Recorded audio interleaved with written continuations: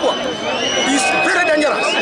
I want to call upon the government of Kenya to address this issue. When you see this mammoth of people, these askaris here, whom you are seeing are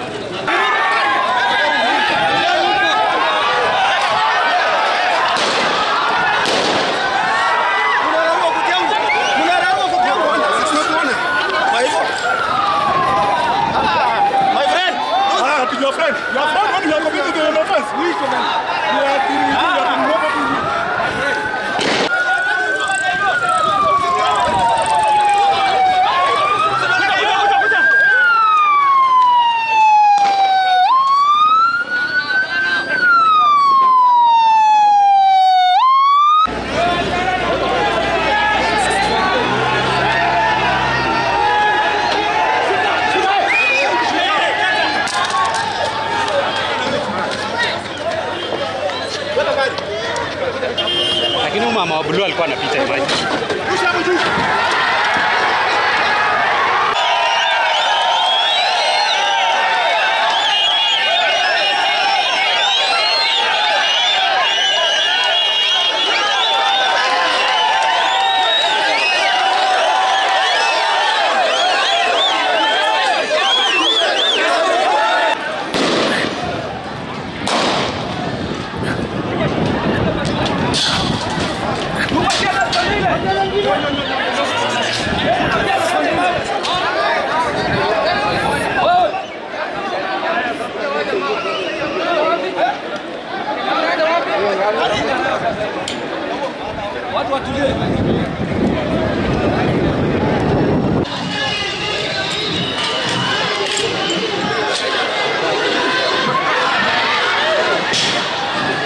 There are many development projects that the government is running, including the housing program.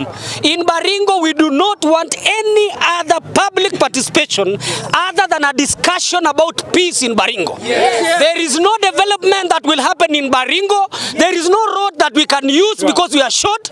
There is no house we can live even if you build them. The first initiative that the government of His Excellency Dr. William Ruto, whom we voted to the man in the election, is to bring peace in Baringo. After peace, we now can discuss about other developments, be it housing and whatever the thing. I want to ask and I want to plead to our president. Baringo County, I included, we voted you for only one reason. To give us peace, to give us security, for guns to be silent. And I want to ask you with humility, Your Excellency, President. You say that when I take that Bible and put it down, the guns will be silent. We are still waiting, Your Excellency, the guns to be silent. We cannot allow criminals to be roaming in the valley, killing people mercilessly. Yet, the sovereignty of this country is to protect human life and property. But now, the human life is not protected and the property is not protected. We have very many people who are displaced.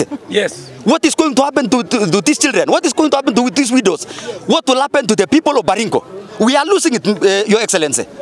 We've lost the fathers, we've lost the mothers, we've lost the children, we've lost the teachers, and we've lost quite a number of people. They should be compensated. This is our plea to the government of Kenya. Is that people of Baringo are killed because of bullets. These people are full of bullets and guns. If this government is serious, they should disarm every human being who is carrying a weapon, who is carrying a gun. They should be disarmed because there is no disarmament in Baringo. From what we've seen, it is no longer banditry. Actually, it is terrorism. So we want to ask the president to really come forward and fight this thing once and for all. Because as Baringo residents, as teachers of Baringo, we are tired of crying. We no longer want to cry about our people being killed every day, mercilessly. It's like we no longer have rights to live. So as a woman from Baringo, I'm urging the president, kindly, Mr. President, take action. Let us have peace once and for all.